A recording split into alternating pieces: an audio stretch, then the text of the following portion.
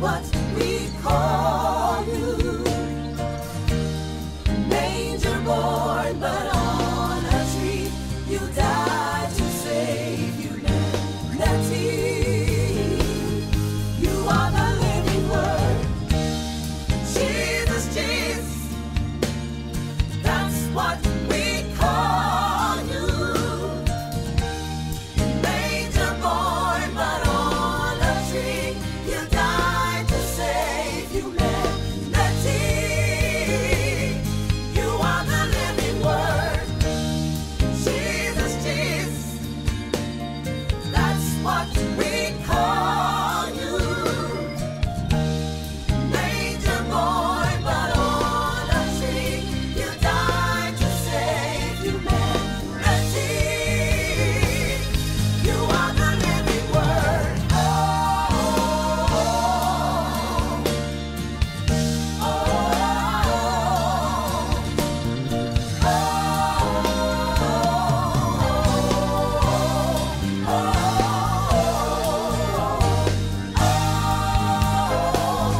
you are the living word.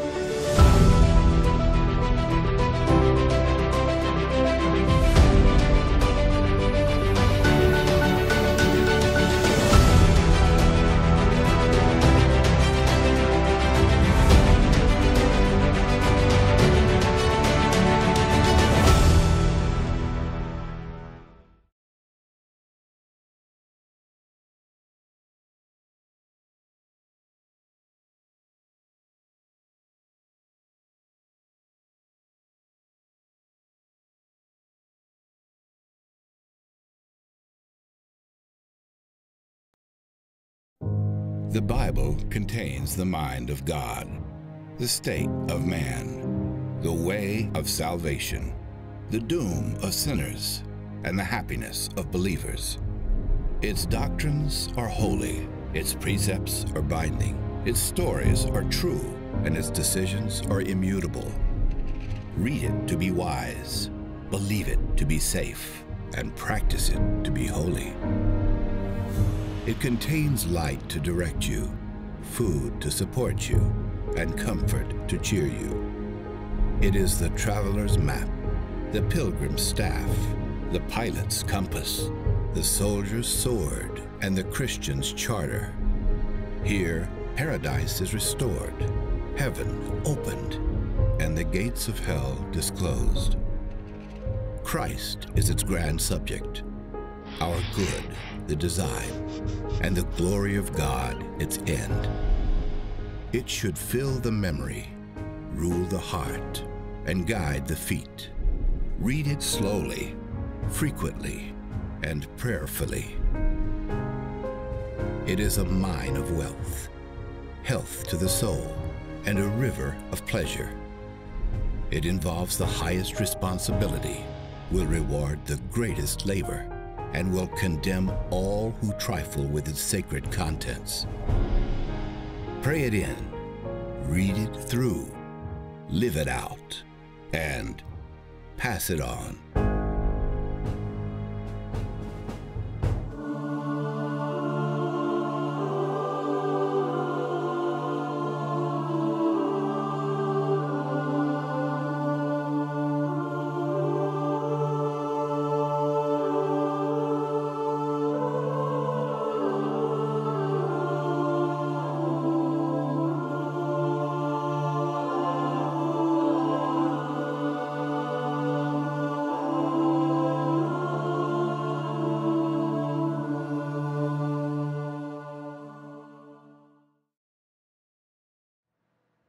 Good morning. This is Pastor George Mims, Church of the Living God in Pittsburgh, California.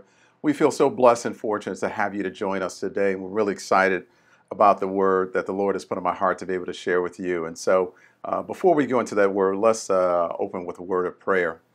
Lord, we just thank you for this opportunity in this moment to be able to come before you. God, you clothed us in your righteousness. You put glory on top of us. You allow us to walk in the blessings that you bestowed upon us. And I just pray right now that you open the hearts and the minds of those that are listening, that are watching today, that they may hear a word, that they may feel the answer to prayers that they've rendered up to you. God, we just thank you for this opportunity, and I ask that you help me to minimize as you maximize, that I may speak your words and not my own, that you might receive glory and not myself. We ask these blessings in the name of Jesus Christ, our Lord and Savior. Amen, amen, amen, amen. We are really excited, definitely to be able to come back another week again with you. I know yesterday many of you all celebrated the July 4th celebration. Maybe you got off work on Friday. Always appreciated those extra days when they came. But it seems like the older I get, the more that I enjoy the fellowship and the food more than the fireworks. But I pray that everyone where you are enjoyed a safe and just sort of a prosperous and relaxing holiday filled with fellowship. Whether you celebrate the 4th of July or not, that day is a day of sacrifice. Whether you're looking at, slaves and butlers in the field or the frontline entrymen during that 1776 time period, wherever people were, they were sacrificing not just for themselves, but for those that would come behind them. These last 4 Sundays, we've been going through the book of St. Luke. St. Luke, the great physician, as people know him by. And the book of Luke inextricably focuses a lot of his message and the teachings of Christ around the marginalized and the dispossessed, those people that are on the edges of society, those people that are often overlooked or overshadowed. And so the gospel is presented in the book of St. Luke is presented in very clear fashion to present really a message of Jesus for everybody. Hear me what I'm saying. Jesus didn't come just for the rich or for the poor. He didn't come just for the black or the white or the Asian. He came that all might be saved. That is the desire that we see in John 6:40. But again, we know that everybody's not going to accept Christ as Lord and Savior. When we think about this message that we see in St. Luke, I am thoroughly convinced that people don't struggle with the readings in Luke or the teachings of Christ because they don't believe Jesus was the Son of God, or they don't believe that he was born in a manger, or was crucified, was risen, and ascended to the right hand of the Father. I believe that we struggle with these things because we draw lines as to how far we're willing to go to serve him. I think we desire in our hearts all the things that the Bible talks about and the bounty of blessings, but I think we struggle because we put conditions on our worship. We put conditions expecting people to reciprocate before we move and advance in the places where God calls us. Here's what I mean. When we fill out these questionnaires, sometimes they'll ask you, what is your faith? What is your religion? And we'll boldly and courageously see it as a profession of our faith to check off the box that says Christian.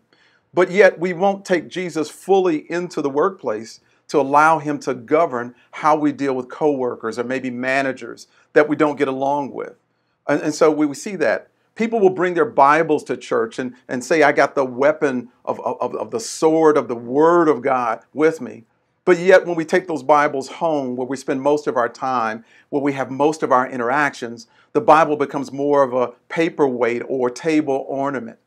We prescribe Jesus as the medicine that heals all diseases and cures all afflictions, but yet if anyone were to survey our compliance to the prescription of Jesus in our own lives, it might be shaky or inconsistent at best. So what am I saying? You say, Pastor, okay, I hear you, but what am I saying? What I'm saying very plainly is that if you intend to walk on water, you got to get out of the boat. Let me say that again. If you intend to walk on water, you must first get out of the boat. If you expect God to be the head of your finances, then you must be willing to present whatever little that you have to God as a starting place so that he can multiply it as he sees fit. You know, if you look to say, God, I want you to come in and to live in my heart and let the Spirit reign in my life, then you and I must possess the courage to evict the old man and the old woman out of our lives. We must separate ourselves from the old ways of how you and I may have dealt with things in the past.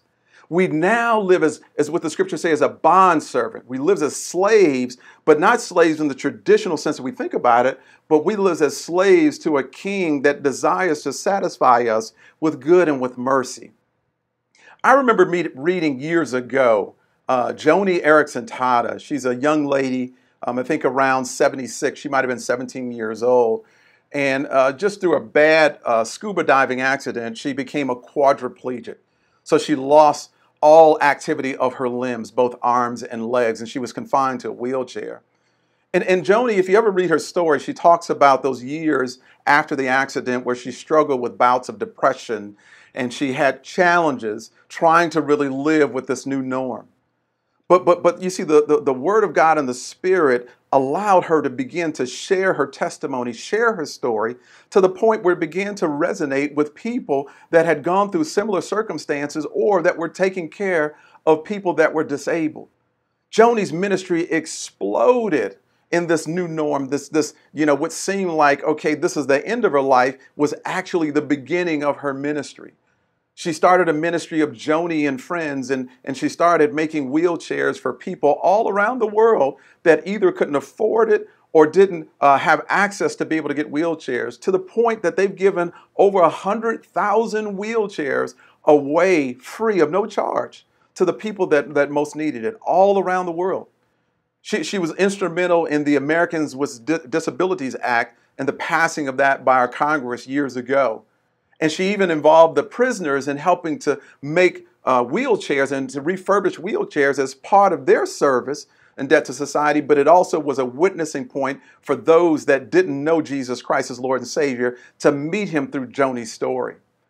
You see, when I think about Joni's story, it's a really powerful story. And you know what? I'm no Superman. I am mortal just like everyone else. And I wonder, would I be able to do the same thing? I think about the magnitude of losing everything that I may think is normal and now saying, okay, God, use me in my new state.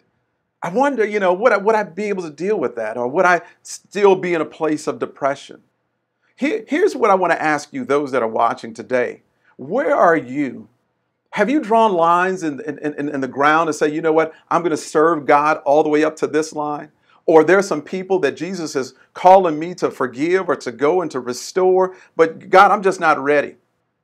I've grown up in church all my life, and I would hear people say that, you know what, God is still working on me.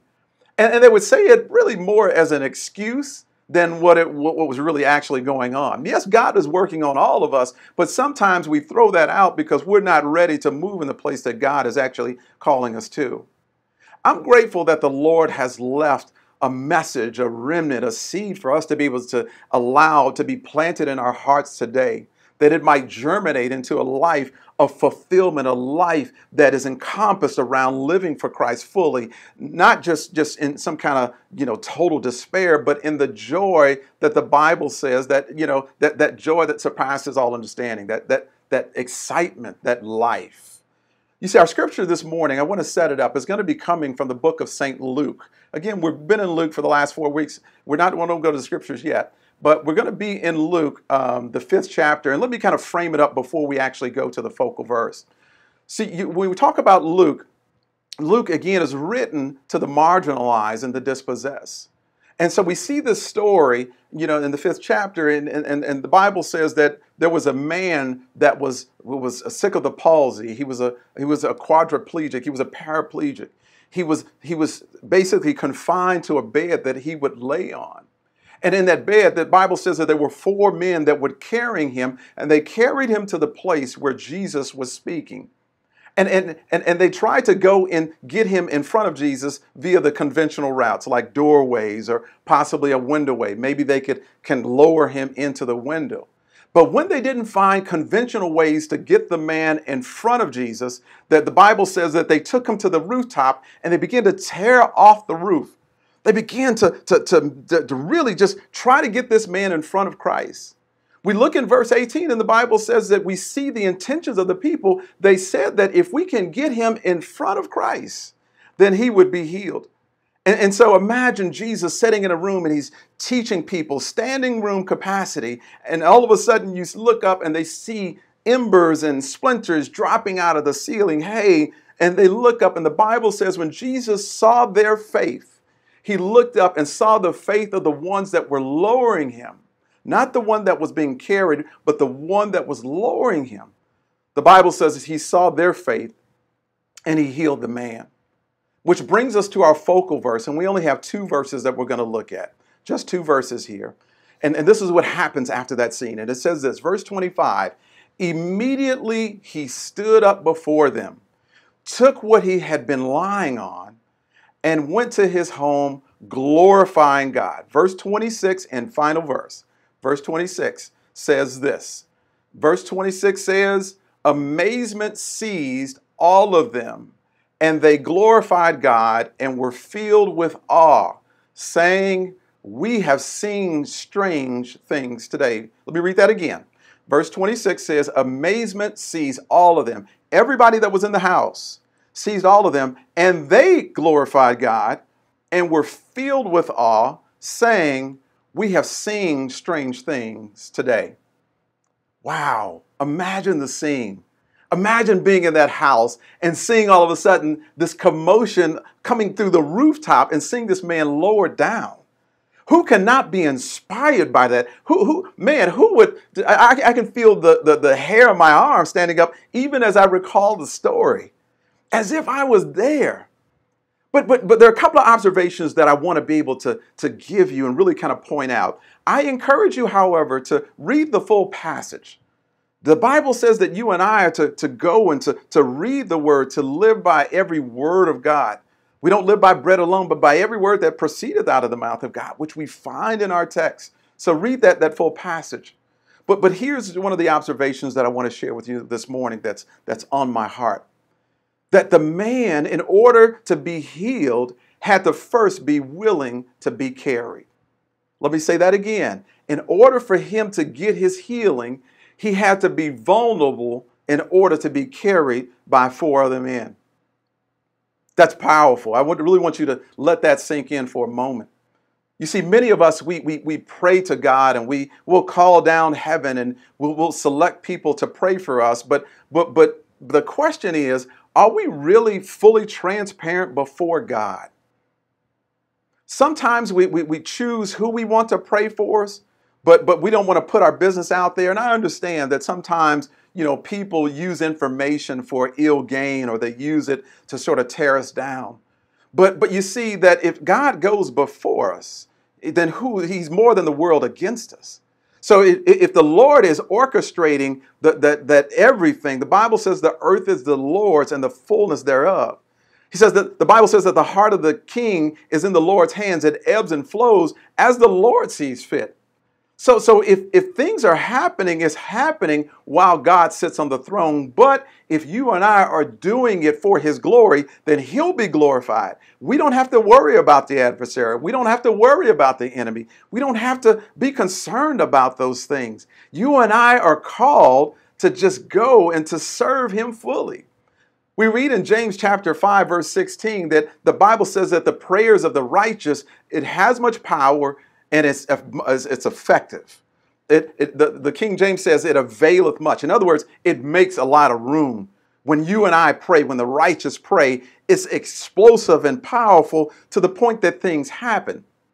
But you see, in order to understand that, you got to look at the A clause of that 16th verse. It says, confess your sins one to another, pray for one another, and that you might be healed.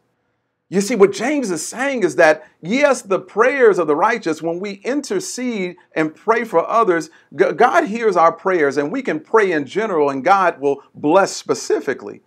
But you see, James was talking about there's power when you and I could be truthful and transparent and vulnerable with one another, that we may share what we're asking God for, so that when we pray for one another, healing might come about. So when we pray for one another, that room and effectiveness and power might go forth out of our prayers. I point that out because the man in Luke chapter 5, he had to be very vulnerable. These four brothers are carrying him probably, excuse me, before the presence of people that talked about him.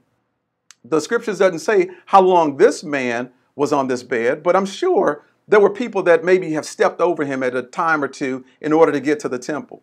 Nobody had considered him and left him by the wayside while they would go and do things in order to serve God or to show reverence to the Lord. How many people in that room when Jesus was preaching have seen this man before, and the Bible says they were in awe? How many?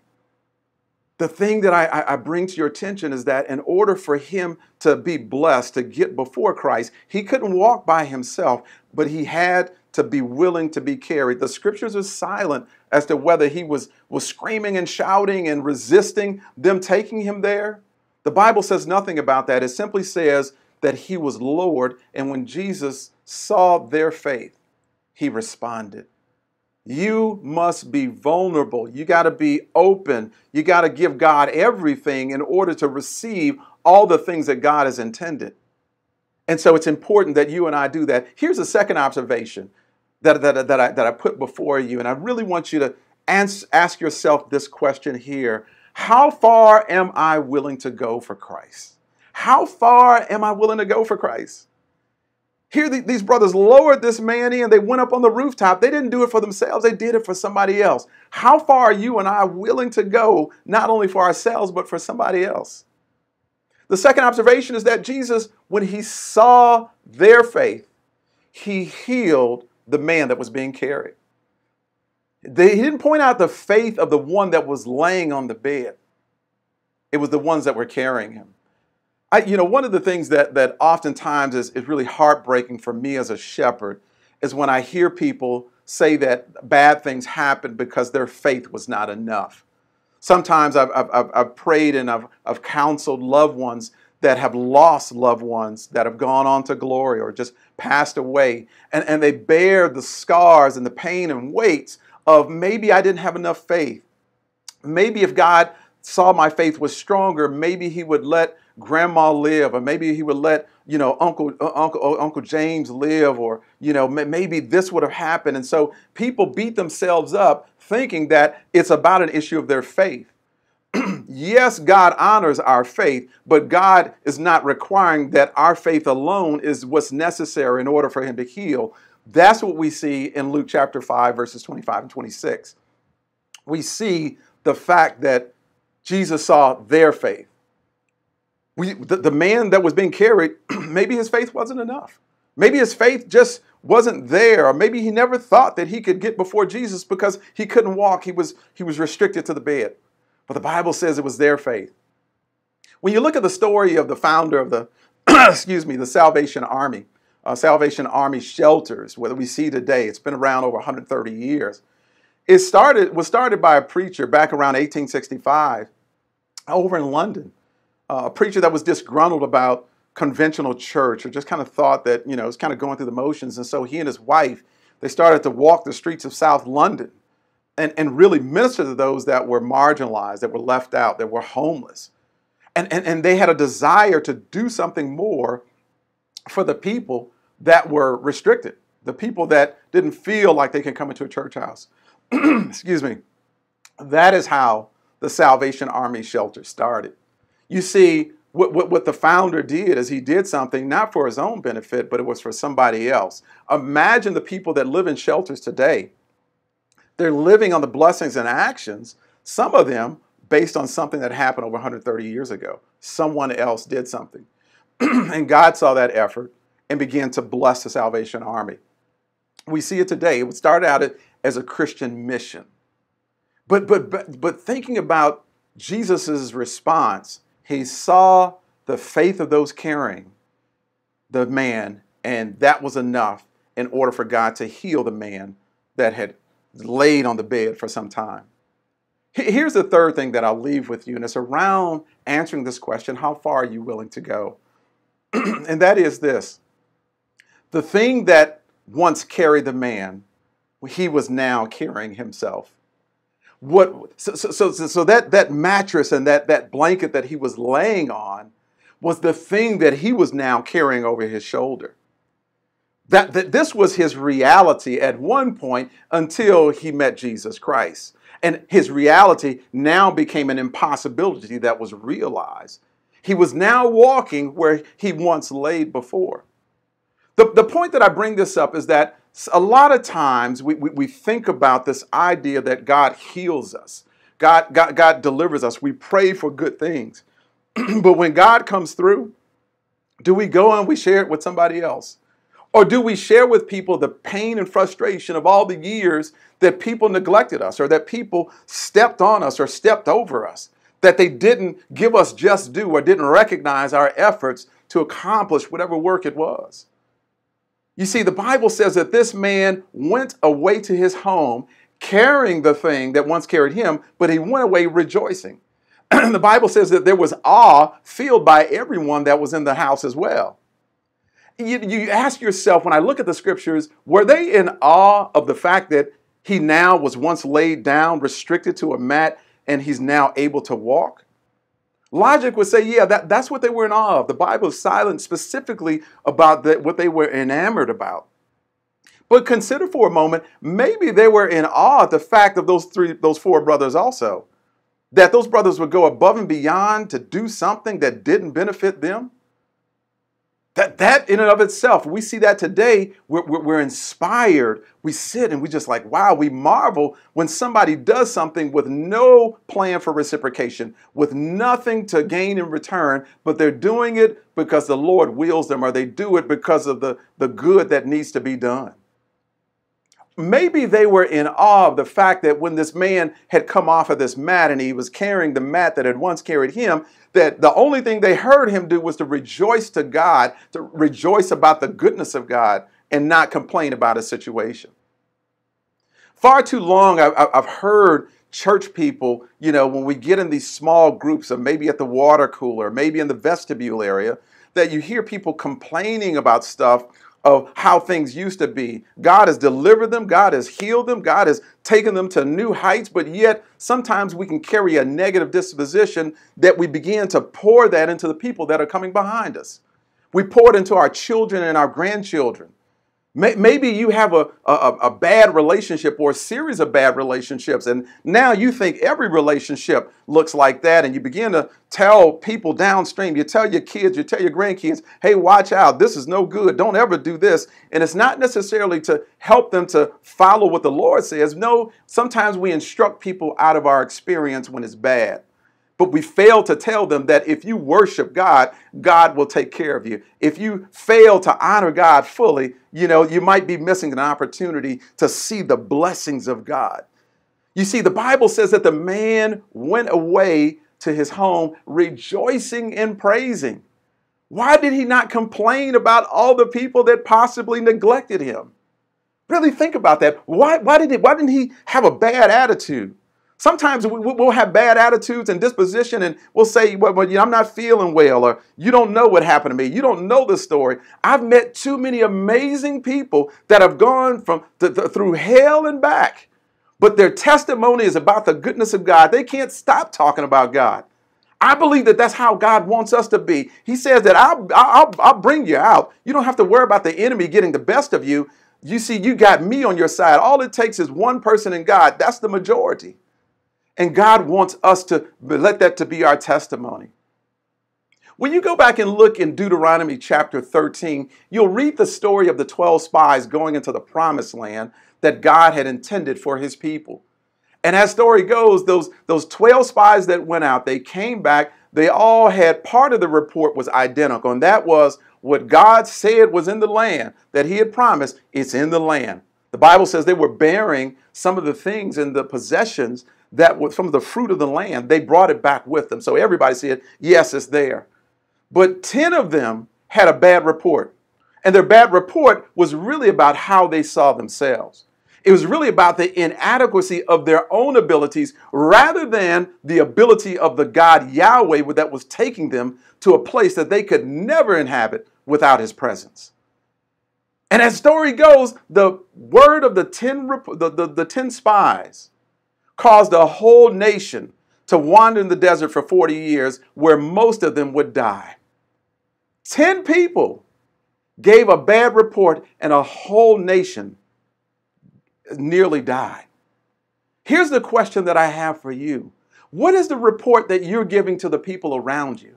What is the report that you give to the people on your job? Do you tell them about how great God has been? Or are you complaining about all the bad that's happening around you and why people are mistreating you, or maybe they're not giving you the proper respect that you're due? Is it because of your report that people will live in the future, that they will live around you, or that people will die because you didn't tell them what was necessary? You see, when you look back at that story, God dealt severely with that nation.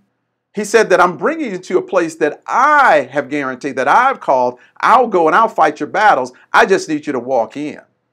But the 10 brothers gave a bad report that no, we can't do it. We're as grasshoppers. The question I have for you is, how do you see yourself? Are you drawing lines in your relationship with Christ to say that I can't go that far for Christ, or I can't go and forgive that other person over there, or I can't go and restore that because I'm not ready for that? Is your life filled with markers and limitations as to how far you won't go to serve Christ?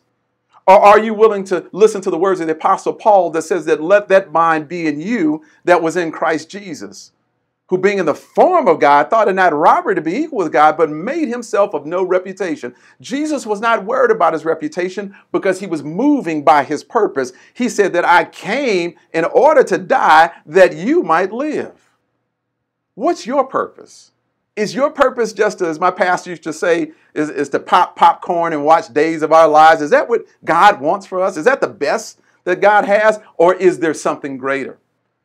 Has God given us the Holy Spirit that you and I might walk around as supermen and superwomen and be the awe and ooh of an unsaved world? Or are we to use the power of the Holy Spirit to go and to do his work, to share his gospel in places where people are not willing to go, to stand when you don't feel like standing, when you're the only one in the room trying to worship God and nobody else? It's the power of the Holy Spirit that allows you to stand. Are you willing to go that far? Are you willing to extend an olive branch to somebody that you say, you know what, they don't even deserve it? And truth be told, you might be right. But are you living for you, but are you living for Christ? Are you walking the life that you died for, or the one that Jesus died for? Are you trying to give him glory, or are you trying to take glory for yourself? The question that I asked at the beginning of the message is, how far are you willing to go? How far are you willing to go? When you look at the scriptures of what Jesus told his disciples, he said, take nothing for you. Don't take 2-3 suitcases. Don't pack lunch for 5 days. He said, I'll provide for you as you go. It's something that he told the children of Israel when they were coming out of Egypt, going across the desert. He fed them daily. There was no lack. Their clothes didn't wear out. He provided for them. It's the same thing that God is telling you and I today. But we've got to remove the fence line. We got to remove the boundary of how far we're willing to go for Christ. We need to make up in our minds that we are willing to go for Christ as far as he's willing to go. We will stand whenever Jesus says to stand. We will stand wherever he says to stand. And we will boldly proclaim the gospel. We won't just lean into the culture and just to give in. No, God is calling for a people. He's not calling for a political party. He's not calling for a specific generation. He's calling for people that are willing to live and move by his word. That you and I don't have to wait on a second and a third sign of confirmation. That the first time God speaks, that we can move. And I am convinced that God is calling us to do something that people are not willing to do because it's by his Spirit, not by might or strength, by his Spirit. And by his Spirit, we can do all things through Christ. All things. But it starts with you and I willing to take down the fence line. It starts with you and I willing to do more than just sort of check the box that we're Christian, but to live the life fully. I'm convinced that the church right now, in our attempt to regain relevance for our young people, we're trying to, in some cases, befriend our young people more than we are trying to be a pillar, the Bible says we're epistles, we're books to be read of men. Instead of being a armor bearer or a standard, sometimes we look to say, you know what, we want to be friends to try to relate. God doesn't need a marketing manager. The Bible doesn't need some kind of, a marketing strategy in order to be effective to mankind. He says, by my word, just share my word. God said, I'll do the rest. Just go and tell them that Jesus Christ is the Son of God. Go and tell them that he's no longer dead. The tomb over in Jerusalem, it's empty because he's not buried there. He is sitting on the right hand of the Father. Just be willing to go to be a servant of him. And I'm convinced that the life that you live will be the fullest life that God intended. And whatever obstacle, whatever struggle that comes before you, it may be tough. It may be, God may call us to go over it. He might remove it. But whatever his prerogative is, he'll get the glory and he will take care of us. But you and I must be willing to go. Let's offer a word of prayer. Lord, we just thank you for this opportunity for the preaching of your word. God, we thank you for everybody that is watching today.